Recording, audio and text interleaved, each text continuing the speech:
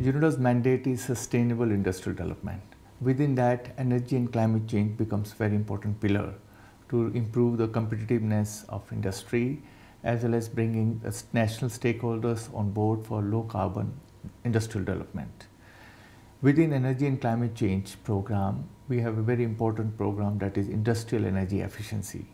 Well, energy efficiency really identifies opportunities in industrial facilities for improving the energy use, but it's not systematic. It deals with things on a project-by-project basis. Knowing the importance of improving and promoting energy efficiency in the world, especially at the enterprise level, UNIDO convened an expert group meeting here in Vienna, and based on recommendations of those meetings as well as expert groups recommendations, we contacted ISO, International Organization of Standardization, to really look at global energy management standards.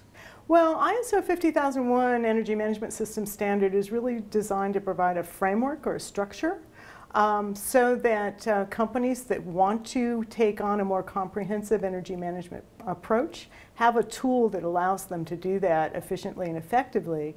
It's also basically consistent with international standards so that it's widely accepted and quite transparent.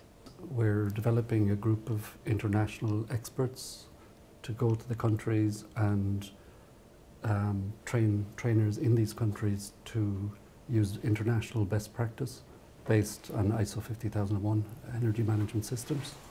So we're hoping to gain from the learnings in other countries to build capacity. Well, industry has a large opportunity to save energy. As we know in the world, 33% of the consumption of energy is in the industrial sector.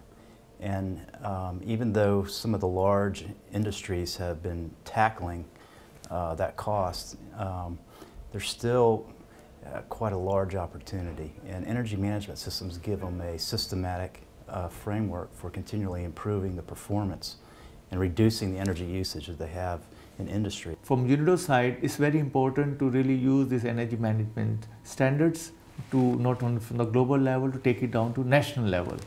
And we have a very vibrant program as of now. We are already working in 10 countries. And most of these countries are economies in transition or middle income countries.